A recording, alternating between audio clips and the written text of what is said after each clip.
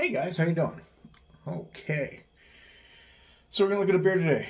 We're gonna look at Instant Crush. It's a NEPA from the Establishment Brewing, and it was canned,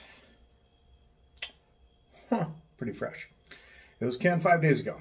It's the 30th today. It was canned on the 25th. Now, it's got barley, hops, oats, and let's see if, yeah, you're not going to be able to see through it. Plain and simple, you are not going to be able to see through this beast. It looks beautiful. Oh my God, yes. And it's a black can. It's not a white can. They're actually doing it in a black can.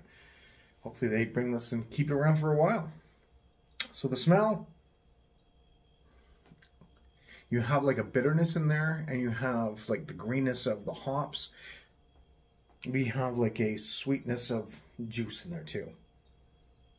Oh, look at that. Just seriously, look at that. That's gorgeous. All right, well, let's get into it. Cheers.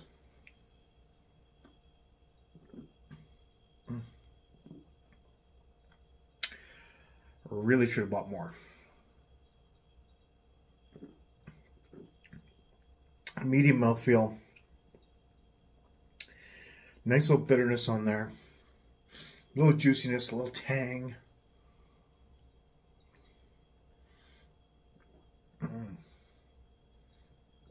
That is a really beautiful beer.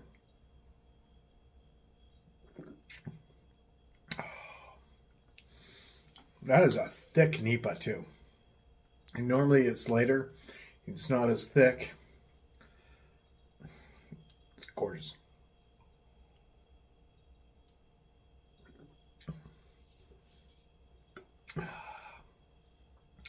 That I can have all day, every day. That's beautiful. Easily a 4.75 out of 5. Just about a 5, but I've a little bit more thickness on it. Perfect. Well, tell me, have you had this one before? Do you like it? Do you not like it?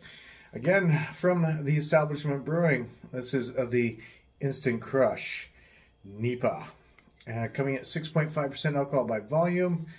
It contains barley, oats, and wheat.